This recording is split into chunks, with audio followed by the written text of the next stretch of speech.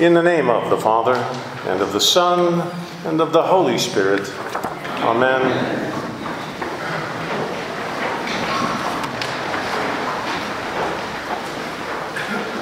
How did we finally settle that out, Chiefs or Eagles?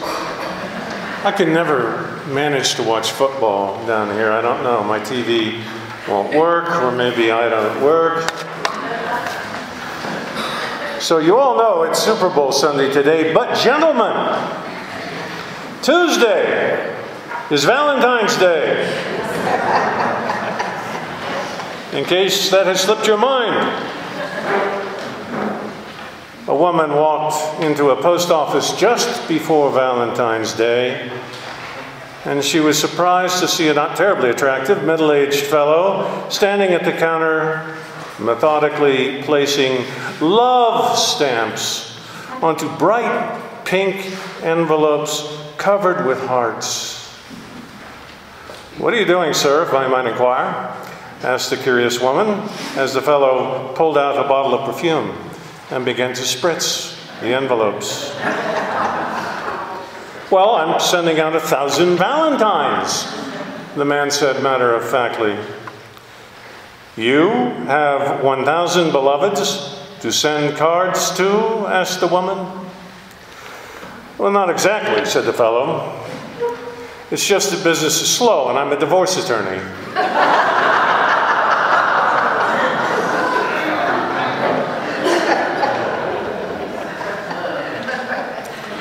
Boo.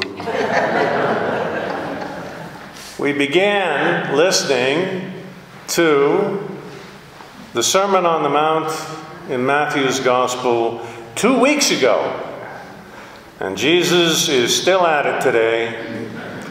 That was one long sermon up there on the Mount. You have nothing to complain about ever again with my long sermons. And I must confess that if we didn't read through an appointed lectionary in the Anglican Church, you might never have heard this part of the Sermon on the Mount, because what Jesus says about plucking out eyes and cutting off arms and divorce and oath-making creates in us some discomfort. It does not have to, for reasons I'll come to in a while.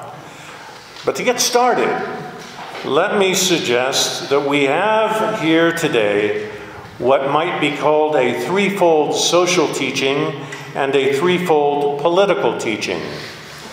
The long and short of Christ's teaching is that our inner dispositions have practical consequences, both personally and in the way personal decisions play out in relationships and in community. The three personal teachings in this section have to do with anger, lust, and divorce. And the three political teachings have to do with oath-taking, retaliation, and peacemaking. That's a lot of ground to cover on Super Bowl Sunday. Maybe we can walk away at least with some sense of what Jesus is up to in this part of the long Sermon on the Mount. Jesus does a remarkable thing in this reading, and I don't want you to miss the ramifications of what he does. He claims for himself an authority more fundamental and powerful than the authority of the written text defining Judaism. "You have heard it said to those of ancient times," Jesus tells his hearers. And scholars universally agree that he is talking about the Torah, the law, the prophets, and the writings. "You have heard it said, but I say to you."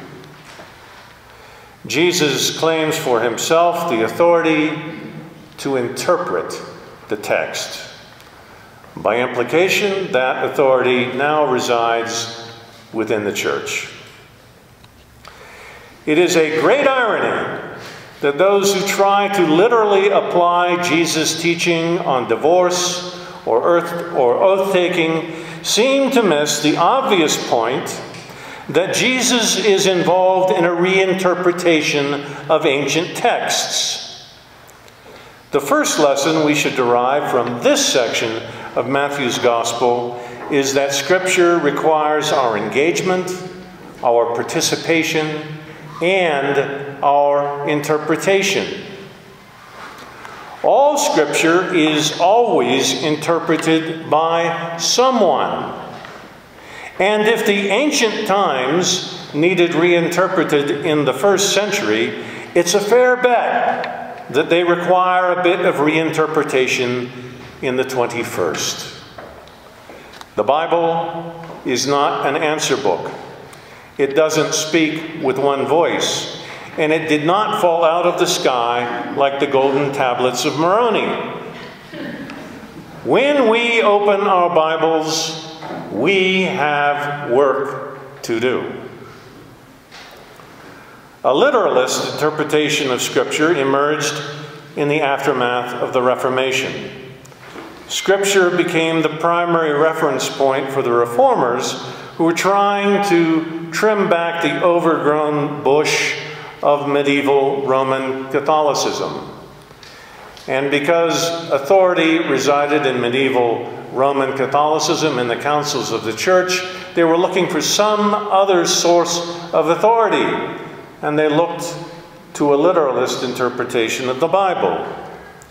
But in England, the Anglican Church was at least as alarmed by the Puritans as it was by medieval Roman Catholicism, which is why the Puritans got out of Dodge and went to Plymouth Rock.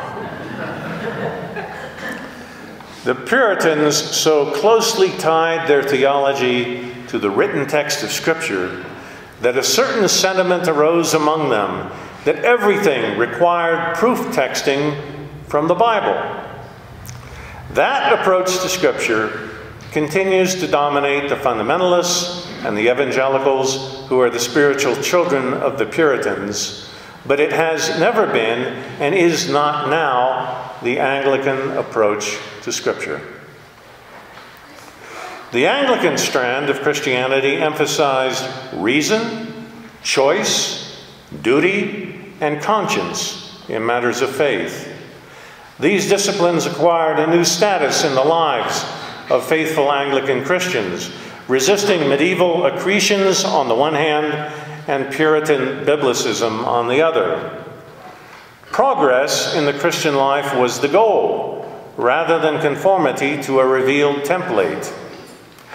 And so Anglican priest William Nicholson was able to write this, quote, "Now, in the law of God, God expects from us in this life not absolute perfection, but such perfection as may be had in this life," which the Aquinian school, that is the school of Thomas Aquinas, calls perfectio viatorum, the perfection of wayfaring men and women, and defines it thus: when the will of human beings habitually entertains nothing that is contrary to the love of God, end quote. That seems to be part of Jesus' project in his teachings today. He is instructing us in how wayfaring men and women ought to live. You have to go deeper than the written law, he says. It is necessary to gain self-mastery over inward intent and disposition. Jesus suggests that the attitudes we develop are, in and of themselves, public acts. Theologian Dale Bruner, a friend of mine who wrote the two weightiest volumes on the commentary of Matthew the world has ever seen, and I was going to bring them in to show you them, but I thought they might break the pew by David Burton, and we wouldn't get him up for 10 minutes. Dale Bruner wrote, "The Sermon on the Mount does not teach a mere attitude ethic or purely inward morality. Jesus commands deeds. Jesus shows that the attitudes we carry around are already public acts, and as such, answerable to God. Nurture anger, and it will lead to violence. Disrespect others, and you will curse them one way or the other. Cultivate lust, and it will lead to a violation of fundamental relationships. The dispositions of the heart matter, and we can and must make choices about how we form our dispositions. There is a Lakota wisdom tale. Those are the northern tribes of indigenous people that we used to call the Sioux. It is still told to Lakota children. The tale goes like this. Everyone has two wolves that live inside their heart. One of the wolves is generous and good, guards the perimeter of the camp, and cherishes the tribe. The second wolf is rapacious, stealing the tribe's food and mauling the weak and the vulnerable. These two wolves circle one another inside the heart of every warrior to see which will gain advantage. Well, grandfather, which of the wolves will win? Says the Lakota child. And grandfather answers, whichever one you choose to feed. In 1860, the year Abraham Lincoln was elected president, a 23-year-old named Milton Bradley created a board game which he called the Game of Life. Starting on a square labeled Infancy, the player followed 64 red and ivory squares along the checkerboard. Since no one lived much longer than 64, that was deemed a sufficient number.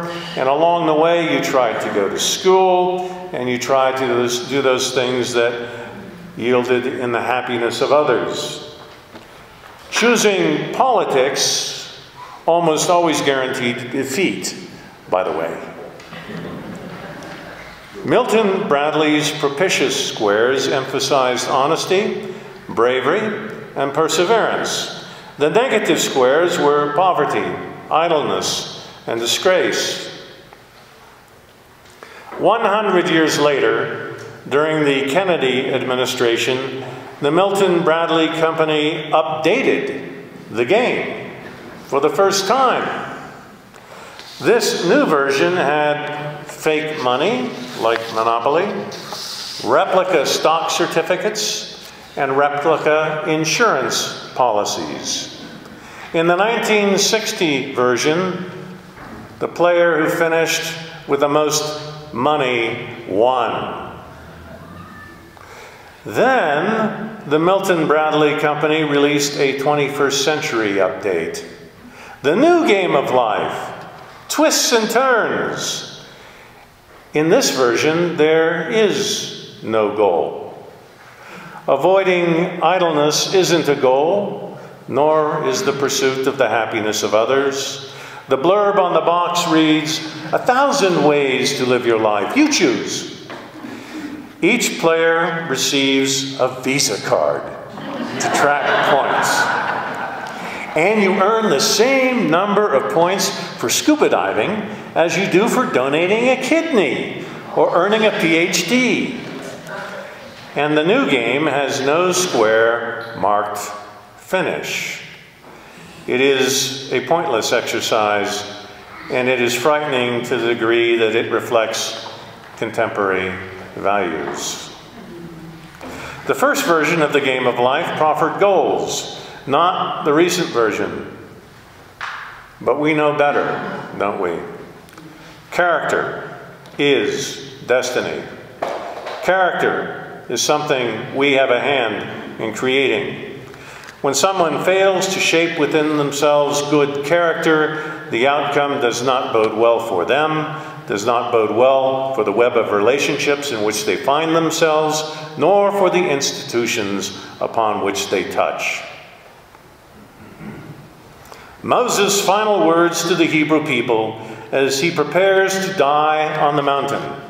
as they prepare to enter a new land is that there are 1,000 choices every day, 1,000 opportunities to align with goodness or to act in selfish and self-defeating ways. Choose life and live, Moses tells them. Choose which wolf you will feed. External rules and regulations are not sufficient. What is needed is a transformation of the heart. Discipline and self-mastery starves the rapacious wolf and feeds the good wolf. You are God's field. You are God's building, St. Paul tells us today in 1 Corinthians. St. Paul says when we're doing things right, we're dedicated to the formation of character. And we sharpen one another as iron sharpens iron for common purpose. Life is not pointless.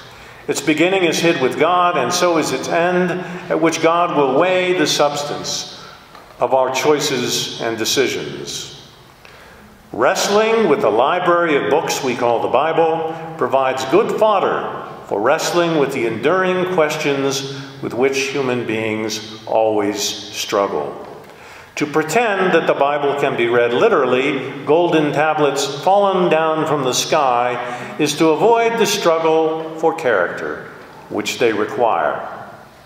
We are free, and we are free to bend our disposition toward the good, for our own well-being, and for the well-being of those with whom we share the journey. We are, as St. Paul said, God's building. And so, O Lord, in whom we live and move and have our being, help us to watch our thoughts, because they will become our words. And help us to watch our words, because they will become our deeds. And help us to watch our deeds, because they will become our habits. And help us to watch our habits, because they will become our character. And help us to watch our character, because that will become our destiny.